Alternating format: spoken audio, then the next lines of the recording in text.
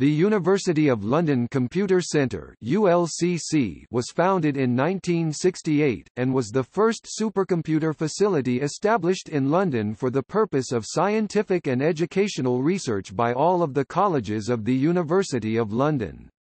ULCC initially provided large-scale CDC-based facilities, then from 1982 to 1991 a national Cray vector supercomputing service, and, latterly, a 6-processor, 4GB convex C3860 supercomputer with a convex C3200 front-end. ULCC also became a major site for national and international network connections in the UK.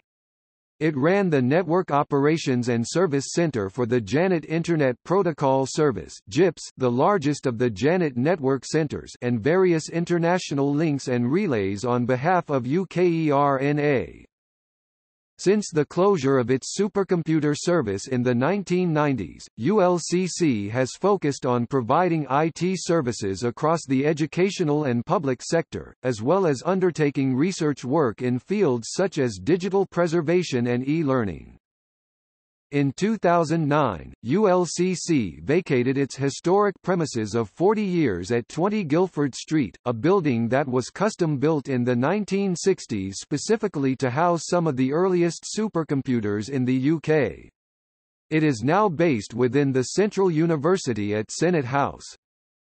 ULCC continues to develop innovative IT services for a wide range of organisations mainly in the UK but with increasing work from overseas.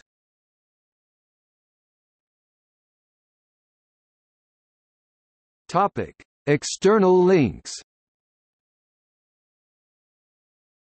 ULCC, University of London.